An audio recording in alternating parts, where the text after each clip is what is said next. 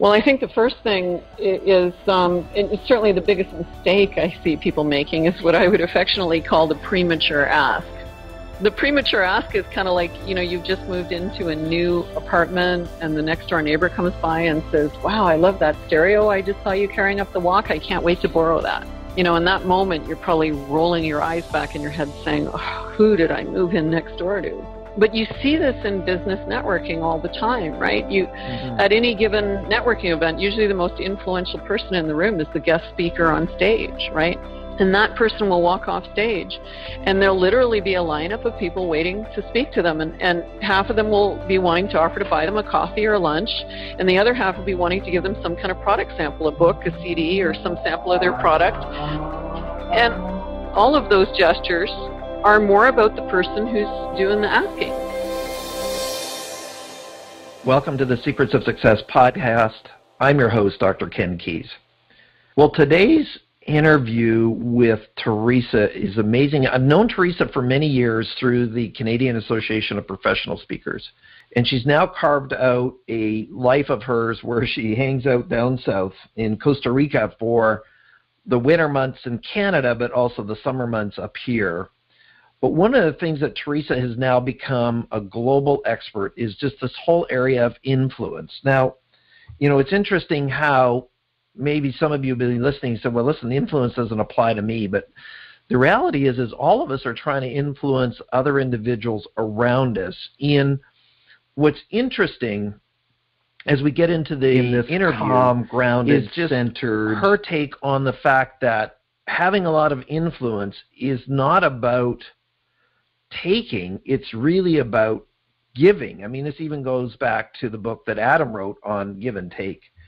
And Teresa grew up in a large family, 9 kids in northern Canada, remote community, and now here she has this sort of international group of influencers that she now leads. But her story, she starts as a environmental engineer and then moves into this whole area of business influence management and leadership. Now, as always, we thank you for listening. If you like what we're doing, just pass it on, leave a positive comment, share, whatever platform that you're on. And if you do have any feedback, love to hear from you. When I hear from listeners in that you've been listening, so listen, Ken, we've been listening for a year. We haven't said anything, but really enjoy it. It is helpful for me as a host, and certainly rewarding that we are doing something transformational for you, and hopefully do our best as a host to draw out of insights and thoughts and stories that will transform your life. Now, CRG hosts or sponsors this show, and that's our assessment company. And my encouragement to you, if you already haven't done so, that maybe you have already, that 2 of our most popular tools is the personal style indicator, in our opinion, and also the opinion of participants, the #1 personality assessment in the world. And the second assessment, which is our second most popular tool, is a values preference indicator.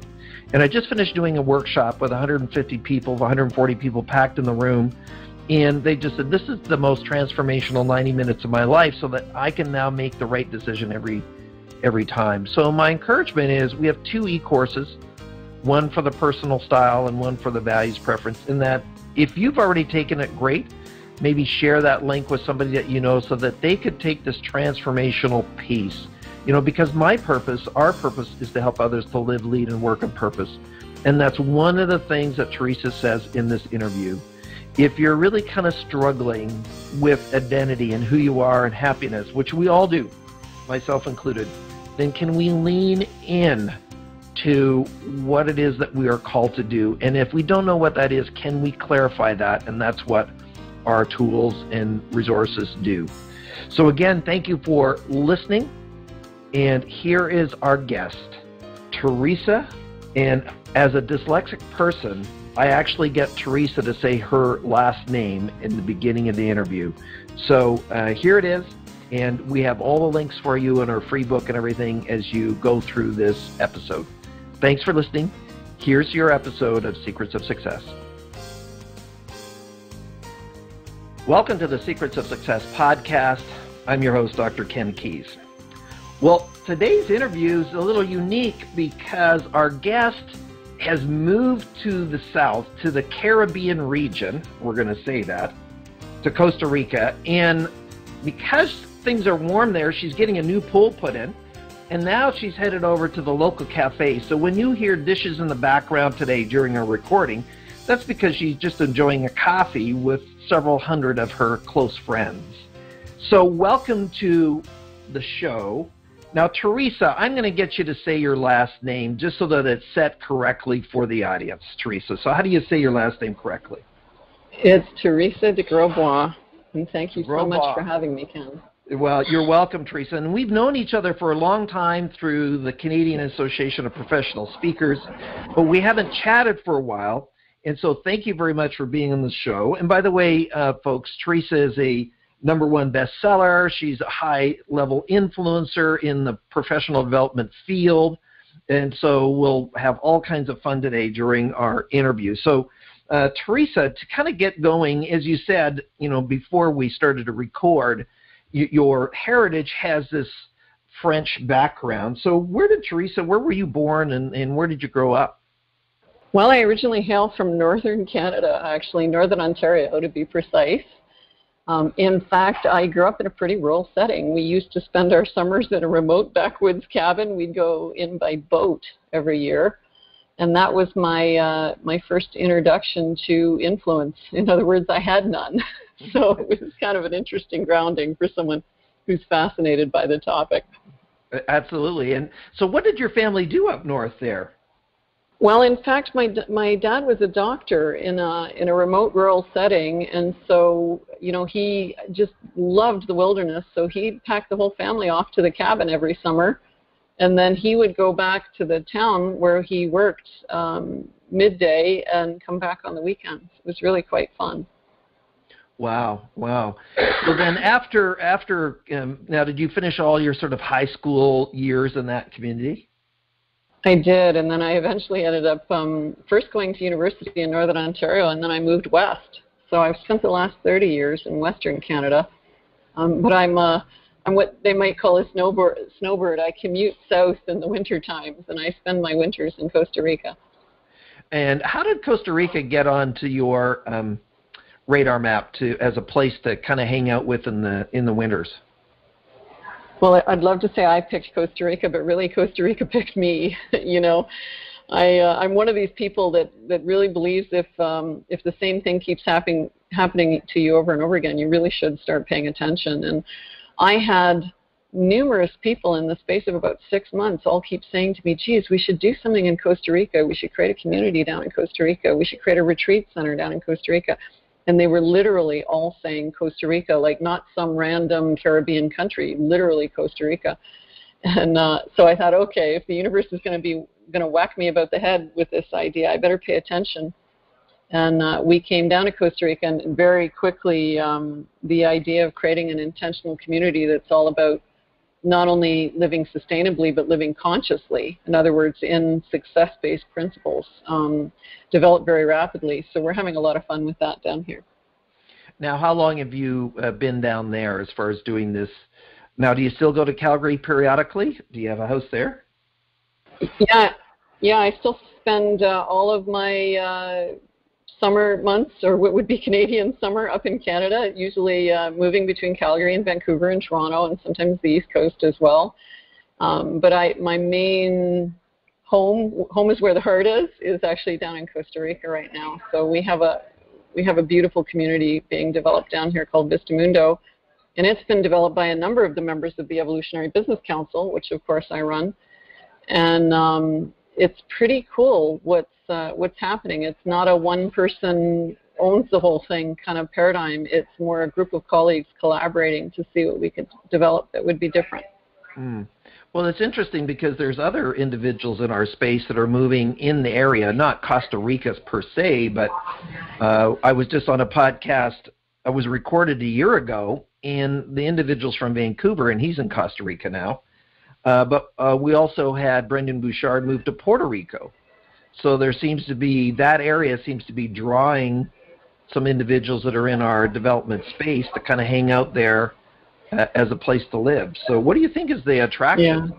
to kind of hang out there? Well, you know, I mean, other than it's absolute paradise, but, you know, I am noticing there are thousands of retreat centers and thousands of people with ideas for transformational businesses starting up down here. So it's quite interesting to see. Of all the Central Americas, though, I do love Costa Rica the best because it's not only got beautiful oceans and amazing beaches, it's also got mountains. So there's the opportunity for a perfect climate here. Because as soon as you get up at a little bit of elevation, the temperatures are always in those just perfect zones where you don't need air conditioning or central heating. So you can live very indoor, outdoor, which I just adore. Mm-hmm. Well, being an indoor-outdoor guy, I get that for sure. So, Teresa, we're going to digress a little bit. And one of the things about Secrets of Success is we really want to learn about the person and their journey. So the question I have for you, Teresa, is like after high school, where did you go? Like you said you went to college. What did you take? Well, you know, I'd love to say I had a really beautiful linear path to where I am now. I would have to say anything but, you know. My first education was in the realm of biology and physical science. By the time I did my master's degree, I started a really beautiful career in the environmental sciences. But that very, very quickly took me into environmental management systems, which took me into having a lot of expertise in just management systems in general, which ended up having me become an expert in business, of all things. Like to jump from biology to business seems like a long leap, but it actually wasn't really that far. And somewhere along the line, I ended up being one of the top authorities in the world on understanding how business management and business structures should operate. And that sort of became the launching ground for more of a career in the influence realm. It was kind of interesting how that evolved. Now, when you were doing this, were you mostly living in the Calgary area, or what was sort of where did home sort of end up for you for most of this?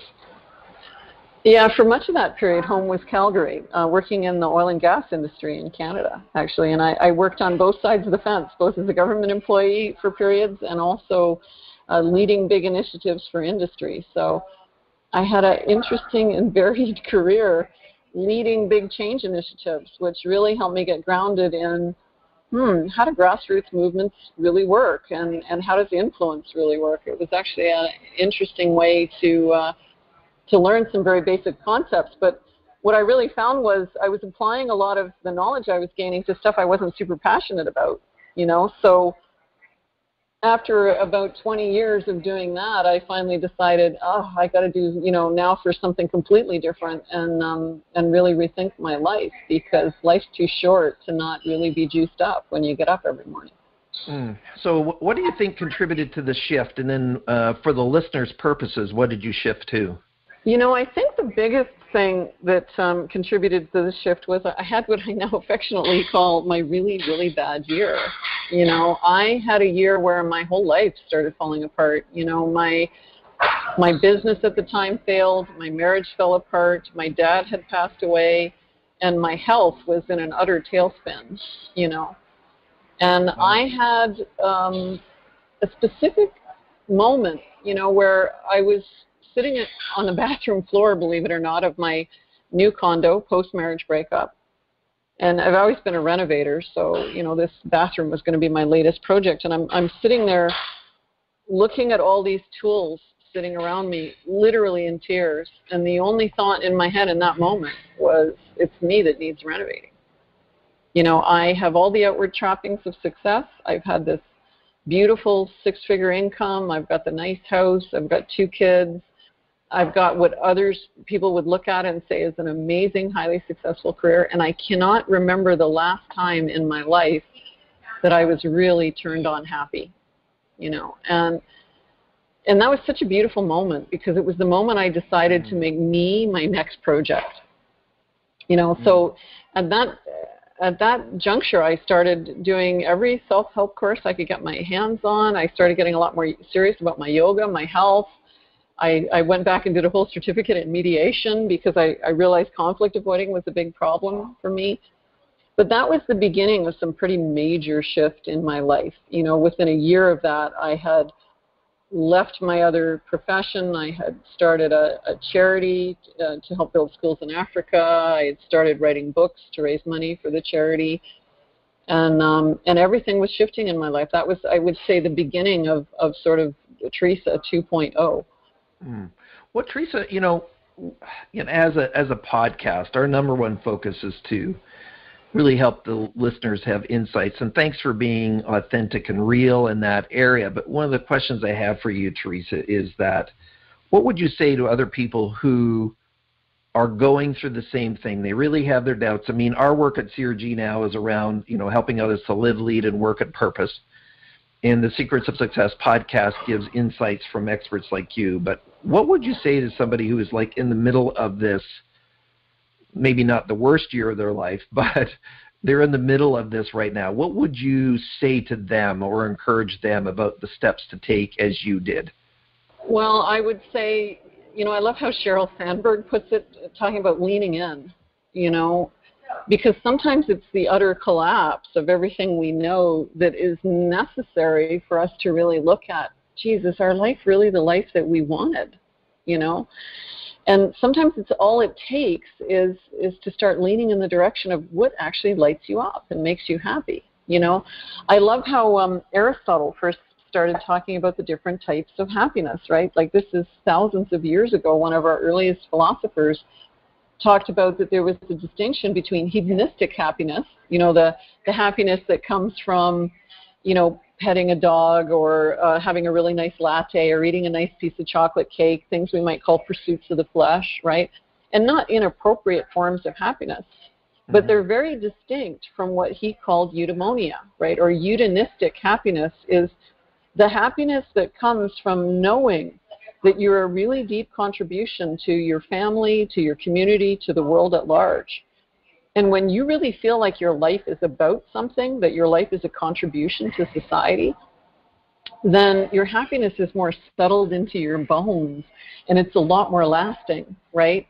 So, the interesting thing about that is really making your life about something bigger, more than just the paycheck, more than just being a good provider or having a nice house, is actually the best thing you can do for your own happiness. So figuring out what is that thing that you would really shift in the world is actually the first step to leaning into a really turned on, tuned in life where you just feel like every morning is worth getting up and you just want to take the world by storm. And thank you, Teresa, for that. What would you say to the individuals who are listening that, and I'm not saying there's even many that are like this, but they actually don't know where to start. So you say lean in, and obviously at CRG we have roadmaps for that, but I'm curious about your thoughts about where do I lean in? If I've really not done this work before, where might I start? Well, I would say notice certain things. So the first thing to notice is if you frequently say, why doesn't somebody just, and whatever the finish of that sentence is, if there's something you really wish was different in the world, that's the first clue to what your mission in life would be. Your second clue is if you ever find yourself saying, someday when I am blank, I will. Mine used to be someday when I'm influential enough, I'd love to start an organization that really helps grassroots change agents figure out how influence works, that really helps them to support creating shift and movement in the world, which, go figure, ended up being the Evolutionary Business Council, which I lead, right? But I had to have actually other colleagues point out to me, Teresa, do you notice that you're saying, someday when I'm influential enough, I will? And by the way, you teach people to notice when they say, someday I will. So if you start noticing those two things, what's your why doesn't somebody just, and what's your someday I will, those are some of your biggest clues to what's that place where you would really love to be a high contribution to the world, and it would actually really light you up to go there. I would invite you to make someday today and just courageously jump in. I love it, Teresa. Now, let's just back up for a second. And you said, I've progressed from biology into being this business management expert. Before we get into sort of the space that you're now, how did that occur? And what are some of the things that you learned around management and leadership that we can share with the audience that can benefit them? Well, I think one of the earliest concepts I learned, which was from one of my earliest mentors, was, push the rope in the middle, right? Like if you want to create change in the world, find those few people that love what you're up to and run like hell, and eventually the ends will follow, right? And that concept has really served me well in life. When I first made that shift of just, okay, what if my life looked completely different, what might I do? Starting a charity and starting to write some books to raise money for the charity, that was me leaning in.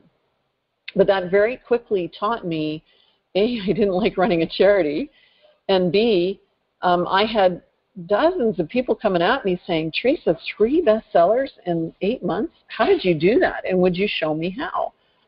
And I ended up mentoring all these people who didn't understand how word-of-mouth epidemics get started. They didn't understand the basic principles of how influence works. And it's kind of like, how fish don't know what water is. Often we're really good at something, and we don't realize we're really good at it because it's the water we swim in, I didn't realize I was a master at understanding how influence works until all these people were asking me to explain it to them, And one of the reasons I wrote Mass Influence, The Habits of the Highly Influential, was because I was finding good people, like everyday heroes, that just really wanted to create grassroots change and grassroots initiatives. And they didn't understand the basic principles of how easy it is to become influential if you just understand the way the influential operate. So it really became a passion of mine to help people who just want to create change in the world understand how to get there and how to get there simply. Well, let's jump into that, because I think I'm curious, of course, just to hear some of these things where you said, well, it's pretty straightforward, but many people are not doing it or doing it successfully in terms of influencing. They want to, but they're unable to. So what can you teach us from your book around mass influence? And I think, all of us want to influence somebody in some level or another, just probably different elements. What are some of the things you were teaching these other experts? Well, I think the first thing that is worth getting related to is knowing that influence is a skill. In fact, you might even talk about it almost like it's a sport, right? And once you get it, it's one of the most easy things you can ever do, right? Because, I can feel some of your listeners out there. They're going, oh, shoot me in the head, one more thing I have to learn. Where am I going to find the time, right? And influence is actually a lot like breathing. There was a time in your life you had to learn how to breathe, right? You came out of that beautiful, warm environment. Some idiot whacked you on the back. You cried for a minute, and then you mastered the skill of breathing. And by and large, you never thought about breathing again. It wasn't something you went through your day going, oh, my God, I got to breathe 24/7 today. Where am I going to find the time, right? And unless there were those moments where you suddenly realized, oh, there's an advanced level of breathing. Maybe I'm doing karate or yoga or qigong, and there actually is an advanced level of breathing. Breathing isn't something that you normally think about, right? You just do it. And influence is a lot like that. It's just, we have learned certain paradigms or skill sets, like starting back in the sandbox, we all learned sort of a tit-for-tat mindset, like I do this for you, you do that for me. And then we came into business and we learned things like in networking, it's a good idea to offer to buy a coffee for a colleague or offer to buy them lunch if you want to build relationship. And then suddenly you come into the realm of the highly influential. And, try phoning up the head of a Fortune 500 company and offer to buy them coffee faster than you can say gatekeeper. You're going to learn that there's a different set of etiquette and a different set of rules that apply to the highly influential, right? And it's almost like you've learned to play basketball or baseball, and you're bringing those skills onto the hockey rink, and you can't figure out why you're ending up on your butt and everybody's shooting pucks at you, right? So it's just a matter of understanding the way the influential tend to operate and avoiding the mistakes of, bringing the wrong sport onto the playing field. So what are some of those specific things that you are teaching people to do that's different or just not necessarily commonly known? I get that, where you say, you go and connect with somebody and grab a coffee and build a relationship. So when you get into these other stratospheres, what do you do differently? Well, I think the first thing is, and it's certainly the biggest mistake I see people making, is what I would affectionately call the premature ask. and everybody laughs when I say that. They always say the premature what? But the premature ask is kind of like, you've just moved into a new apartment and the next door neighbor comes by and says, wow, I love that stereo I just saw you carrying up the walk. I can't wait to borrow that. In that moment, you're probably rolling your eyes back in your head saying, oh, who did I move in next door to, But you see this in business networking all the time, right? At any given networking event, usually the most influential person in the room is the guest speaker on stage, right? And that person will walk off stage, and there'll literally be a lineup of people waiting to speak to them, and half of them will be wanting to offer to buy them a coffee or a lunch, and the other half will be wanting to give them some kind of product sample, a book, a CD, or some sample of their product. And all of those gestures are more about the person who's doing the asking. They have nothing to do with the speaker on stage. It's kind of the equivalent of going to the new neighbor you just met and saying, oh, you're going to love my kids. You're so going to enjoy babysitting them. And that might be true. You might have the best kids on the planet and the neighbors might really love them, but it's just too soon for that conversation, right? If you watch the way the influential tend to operate, when an influential person meets another influential person, they make it all about what can I do to help you, not what you can do to help me, And so it's important to understand that basic etiquette of approaching the influential.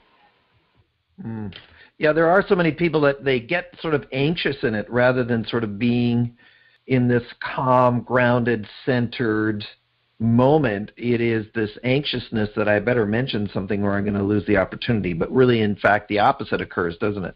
Yeah, it really stems from this whole belief of, oh my God, this is my one chance. I better get in there and ask, right? Like we've always heard all those movies where they're like, always be closing, seize the day, take the opportunity. But that mindset creates a little desperation, And when you do it right, when you build relationship with someone influential by offering them something first, there's no need to be desperate, right?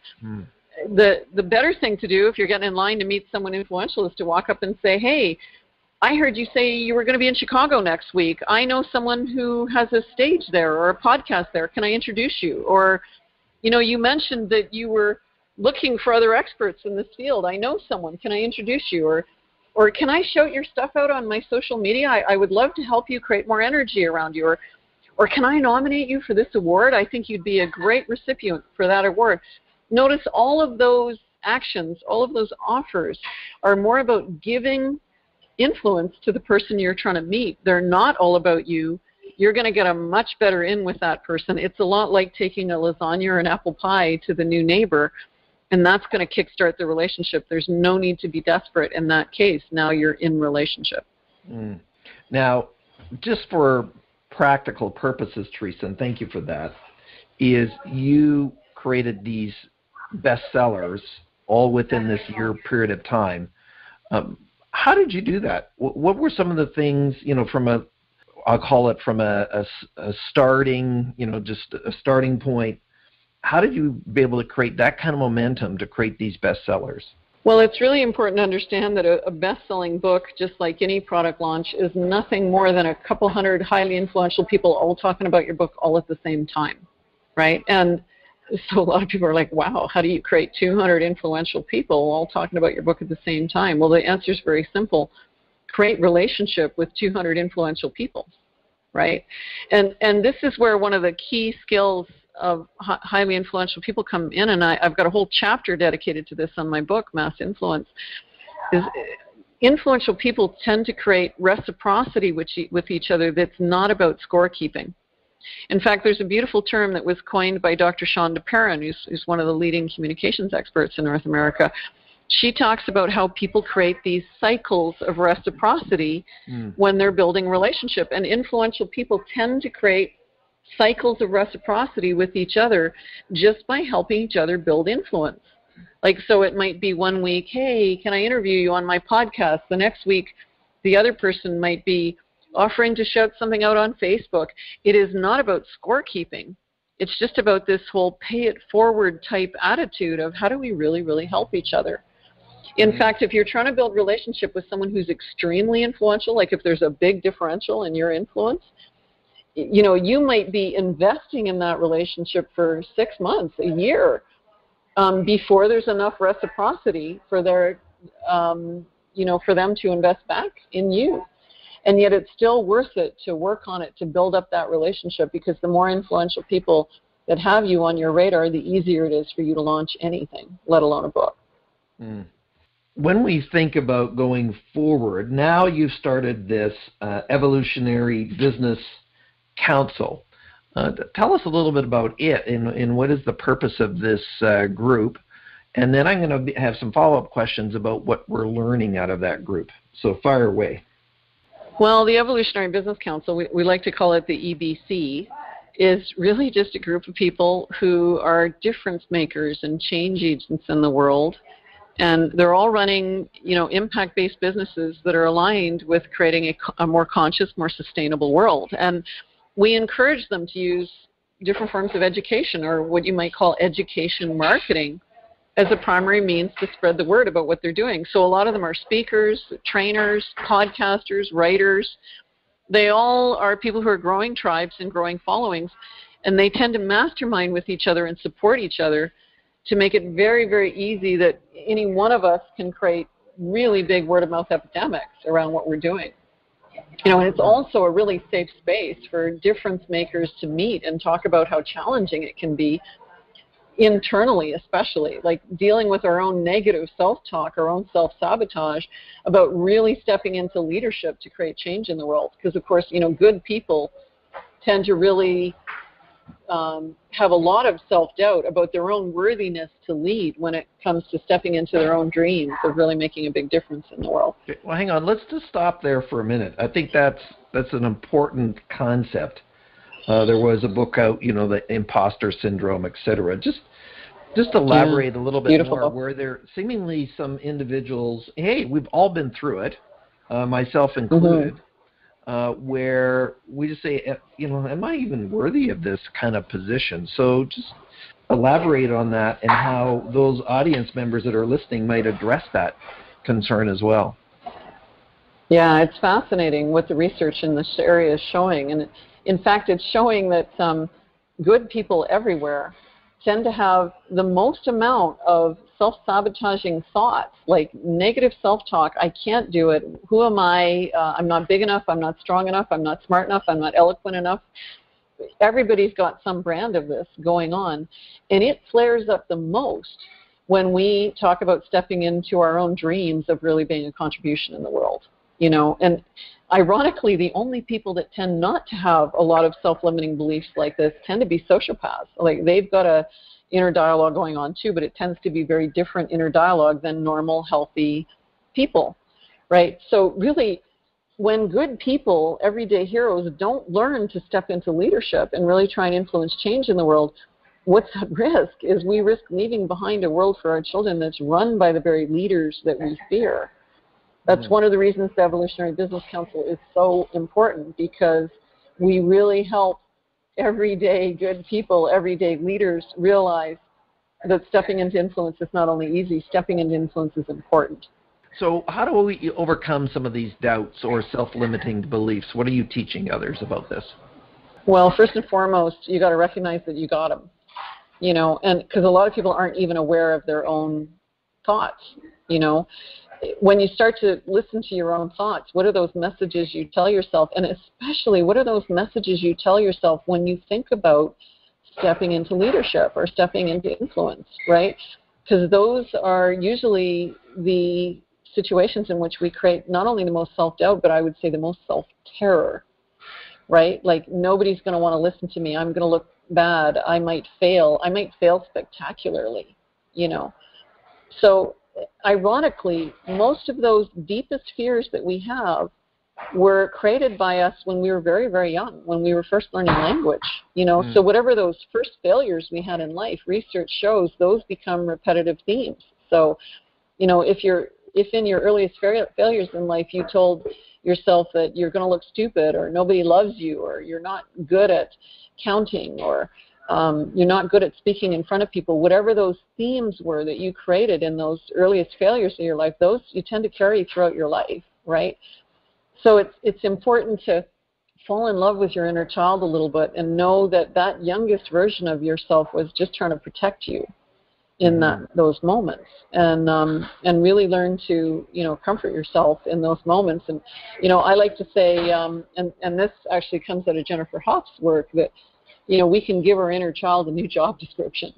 Get your inner child cheering you on, not being the inner dialogue that tells you you might fail, that it might not work, that you shouldn't move forward. Get your inner child being your biggest cheerleader, and that'll really start to transform things in your life. So we notice, we start paying attention. Anything else to kind of break free of some of these limiting things that come our way? Well, I would say the best thing you can ever do for yourself is give yourself permission to fail. In fact, give yourself permission to fail spectacularly. Because if you're not willing to fail, you will never step into the things that are really meaningful to you. Our dreams are scarier to us than they are to anyone else, because they're your dreams, right? That's huge. And I don't mean your dreams of like owning a nicer sports car, owning a nicer house. Those are appropriate hedonistic dreams. I mean, what's your eudanistic dreams? What are your dreams to actually really be important in the lives of others? Because when you think about stepping into those, that's where your self-doubt and your self-sabotage is really going to flare up. Give yourself permission to try stuff and give yourself permission to fail, because until you do, you're just dreaming. For sure. And if I may add, Teresa, is that we conduct a 3-day certification around our assessments and tools. And one of the activities we do in the event is we have people give and receive feedback. And oddly enough, I can't forget this, but about a decade ago, we had an individual in the room, and he said, my number one issue is that I don't feel comfortable receiving compliments. And just so you know, Teresa, this was a pastor. So when you think about it, he had really not, it's almost like this false humility where if I receive these positive accolades, I've somehow become arrogant, and that's not what you're talking about. No, not at all. In fact, inability to receive compliments is just a symptom of we don't think we're worthy, right? And, there's a big distinction between self-confidence and arrogance. Arrogance is actually usually a mask that we put on to hide how badly we are afraid and we think we're unworthy, right? Whereas self-confidence is actually stepping into, maybe I'm the best person to do this, because there is no such thing as perfect on this planet, and I'm going to give this my best shot. And I'm confident that with the help of friends, colleagues, neighbors, that I can do this. And that's a whole different conversation, right? And you actually need to start to get in touch with your limiting beliefs. I love that exercise, by the way. It's one of the reasons I'm such a big fan of your programs, Ken, because when we get in touch with what are those deep-seated core beliefs that are getting in our way, inability to receive is just a symptom of some other deep-seated conversation that's probably getting in the way of your leadership as a whole. Well, I know I've dealt with it too, just to receive a positive compliment. Sometimes what we do is we might even discount it. So, Teresa, it was nothing, rather than simply receiving it and saying thank you. So even how I respond to the compliment is stating sort of my emotional condition, if I may. Now, Teresa, we only have a few minutes left. So before we go into some final comments of wisdom from you and maybe some of the stuff that the EBC is doing, how can people find out more about you so that you can influence even more individuals? Well, I'd love to have people check out my book. We actually still give the digital version of my book away for free, and there is a 30-day influence challenge. So if you want to learn some of the basic skills of understanding how, influence is really just a habit that you can pick up, then come to massinfluencethebook.com, and you can sign up for my complimentary program, the 30-day influence challenge, and we'll send you to all the sites where you can get the digital version of Mass Influence for free. You can download it on Kindle, Kobo, iBooks, wherever you want. And just working through the basic exercises involved in understanding how influence really works is going to be a great start to move you down the path to your own leadership and your own influence. And I think one of the things you're talking about, Teresa, because really, secrets of success, we don't do a lot of sessions around marketing, but when we think about communications, all of us are influencing somebody somewhere, and what you're doing is just giving us really a way to have a platform to make a greater impact as part of that. So with that being said, Teresa, what are some dynamics that have happened in building the Evolutionary Business Council that haven't gone as well as you'd hoped? Things that you've learned, and then sort of on the flip side of that is the wisdom that's come out of it. Yeah, the EBC is just a beautiful experiment, right? Because it started with the inquiry of, what if we just pull the change agents of the world together and treat influence more like it's a currency rather than money like it's a currency? What if we just start to get really focused on how do we build really big tribes, and how do we really help each other with our really big tribes? And so it's ever evolving. Actually, it's really it's one of the coolest things I've ever done, and it's also one of the scariest. Because I'm a youngest of 9 kids who grew up in the backwoods of northern Canada. A lot of my inner dialogue has been around, I'm too small to play with the big kids, or I'm too backwoods, nobody's going to listen to me, And you can imagine how much that inner dialogue could get in the way when I have to walk out on stage in front of 1,000 people and transform their lives. The interesting thing about the EBC is, it's a group of amazing people. So even when my inner dialogue flares up, like who could ever be big enough to lead an organization of leaders that amazing? The cool thing about leading an organization of amazing leaders is they won't let me fail. There's no ball I could drop. There's no uncertainty I could have. That there isn't a group of amazing people there to help me catch the ball or coach me through the uncertainty. So it's been a really amazing, miraculous journey in my life that I'd like to say I can't wait to see how it ends, but I actually think it's an organization with a lot of roots that's going to have longevity way beyond my own life. Well, thank you for that, Teresa. Now, as we wrap up this interview, what would be sort of your final encouragement or words of wisdom to the listeners so that they could really take their life to the next level? I would have to say just step into your dreams, play big, give yourself permission to fail, and pull your dreams of really being a contribution in the world toward you like nothing else you've ever done.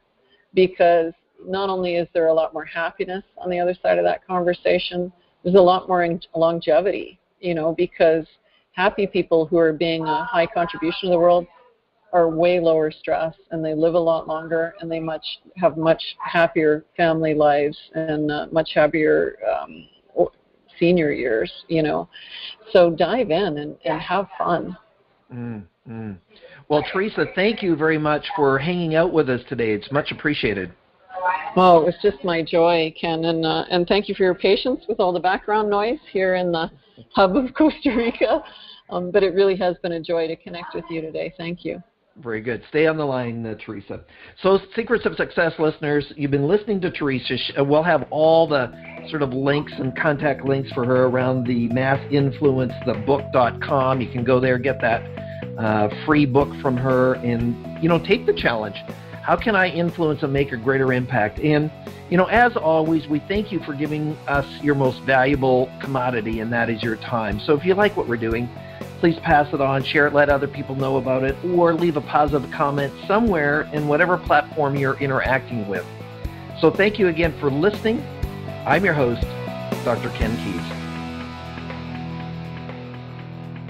Thanks for exploring the secrets of success with us. If you want to keep the momentum going, log on to crgleader.com. Scroll to the bottom and sign up for our inspirational emails. You can also take your success to the next level by following us on Facebook and Twitter and connecting with Ken on LinkedIn.